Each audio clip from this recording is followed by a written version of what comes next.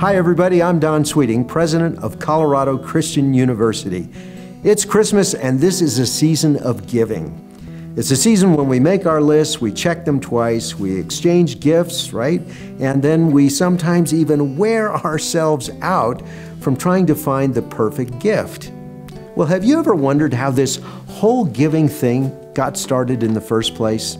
Some trace the tradition all the way back to not Santa, but Nicholas, known as Saint Nicholas, who is a pastor bishop who was born about 280 AD, a long time ago, but he was known for his legendary generosity, giving to people in need.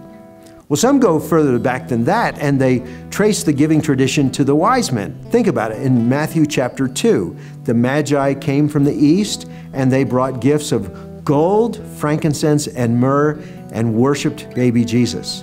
But of course, Scripture goes back even further, and it traces the origin of this gift giving to God Himself.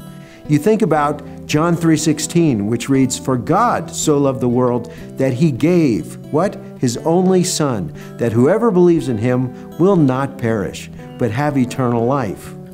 Paul, in his letter to the Corinthians, 2 Corinthians 8, says, "For you know the grace of the Lord Jesus Christ, that though He was rich, yet for your sake became poor, so that you, through His poverty, might become rich."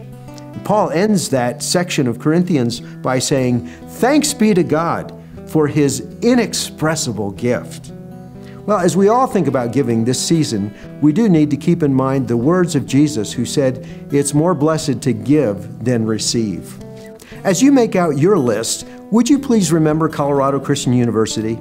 We wouldn't even exist without your faithful prayers, your wonderful encouragement, and your generous support. Let me tell you about one of our projects that we're working on right now. We are currently designing and raising money for the William Armstrong Center, which we hope to build within the next few years. This new center will include a new chapel, the university library, and it will provide a new home for our School of Music. We're so excited about the opportunities that this will bring to our student body to further the mission of Christ-centered higher education, transforming students to impact the world with grace and truth. But we need to get to the finish line.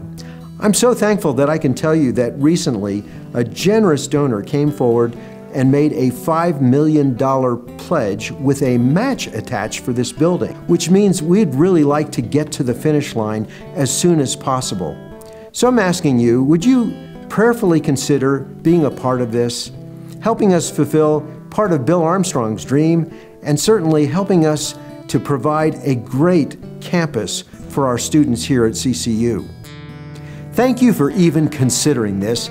Thank you for being a blessing to Colorado Christian University in 2018. And from all of us here at CCU to you and yours, we wish you a joyful, blessed Christmas.